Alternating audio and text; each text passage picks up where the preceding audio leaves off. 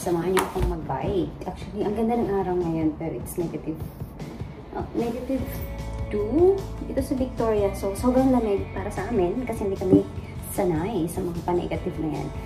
So, meron kami dito bike trails towards downtown Victoria, Swartz Bay, towards Souk. So, that's, I think, more than 80 kilometers. Na-try ko na one time. Pero ngayon, ang ibabike lang natin is towards downtown. Malapit-lapit lang. Siguro mga 45 to 1 hour bike lang. So, yeah. Yung gamit ko, hybrid na bike. Hindi ako nag-mountain biking or road biking. So, we'll see. Samahan niyo ako, guys. Tara!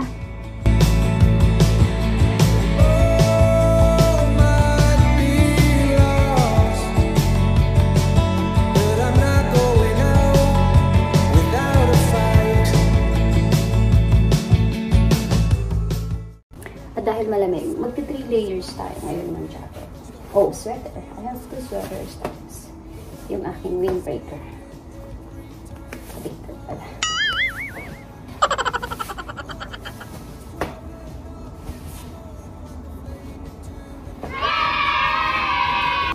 Yan. Tsaka kailangan naka-pigtails kasi nagiging sagabal yung buhok pag sa helmet.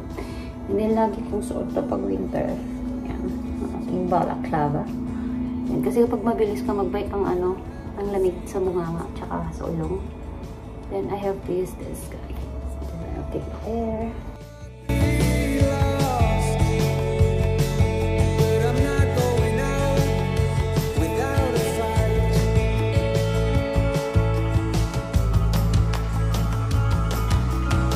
So yan, kung ready na kayo, ready na rin ako, guys.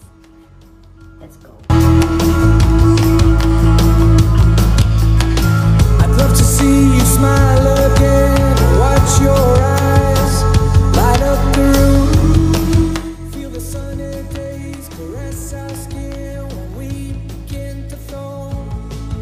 All the white noise fading out to the void of everything we've done.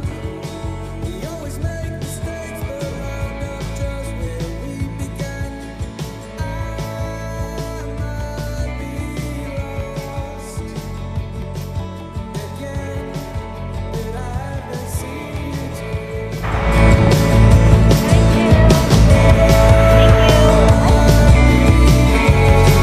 Towards yung starting point ng Galloping Goose Trail mula dito sa Victoria. View Royale, what I meant to say. It's 10 km from View Royale to downtown Victoria. 10 km one way. So, out and back, nasa 20 lang yan. And it's a chill ride kasi maganda yung bike trail dito. Ayan. So, mag-ingat lang tayo kasi medyo frosty yung daan. It's negative 2. Malamig. Alright. So, okay guys. Enjoy. And samahan nyo ako sa aking pag-ride. Bye!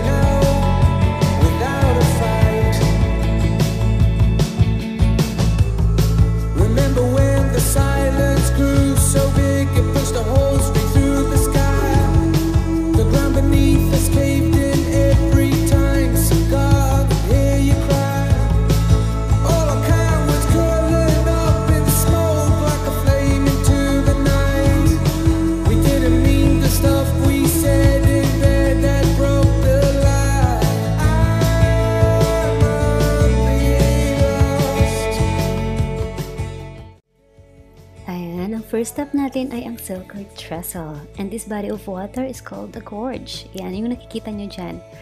Tapos, ito yung nagdudugtong ng Victoria Harbor at ang Portage Inlet.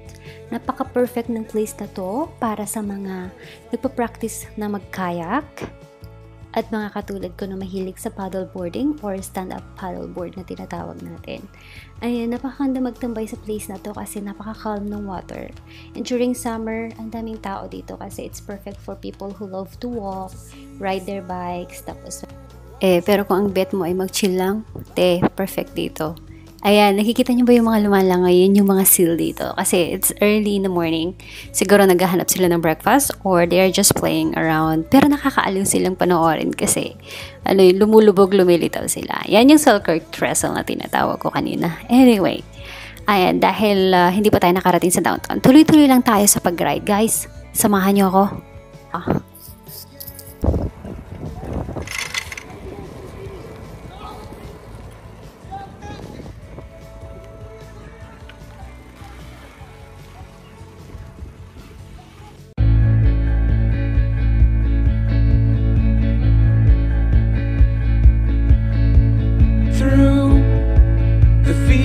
Of our paths, feelings part our ways, keeping us close but estranged now.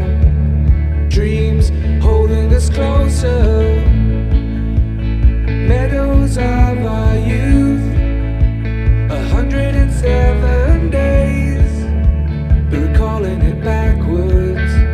Our dreams holding us closer.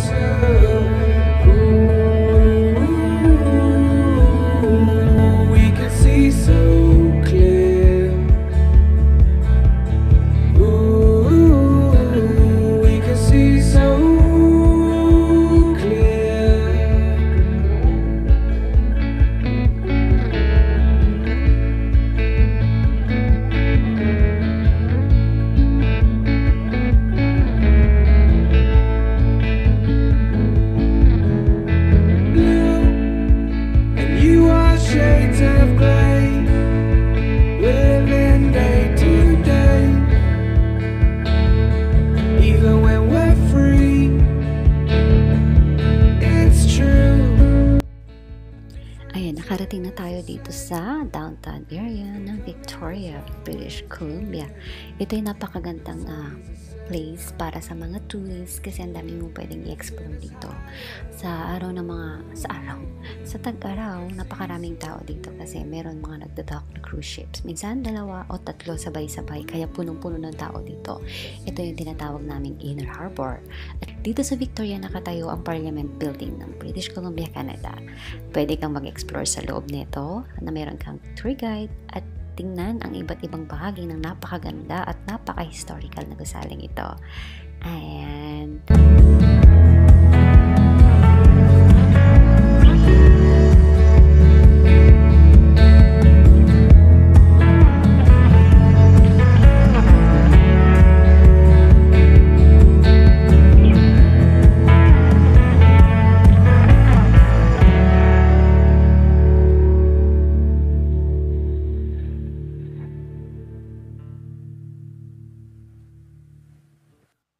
pwede rin kayong magstay dito sa waterfront hotel ng Victoria na tinatawag natin The Empress, and it was built in 1904. Kaya lolo sa ingront na natin to sa tanda. This is a very luxurious waterfront hotel.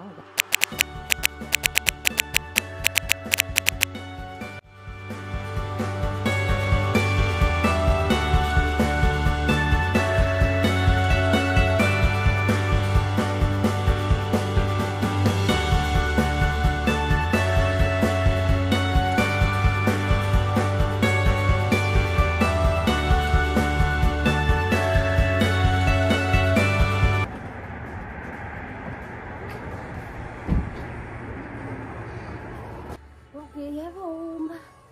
Sa wakas, makakapagluto na tayo na. Oh my God. Sa wakas, makakapagluto na tayo na. Sinigang na bangus. Ang lamig mga doon.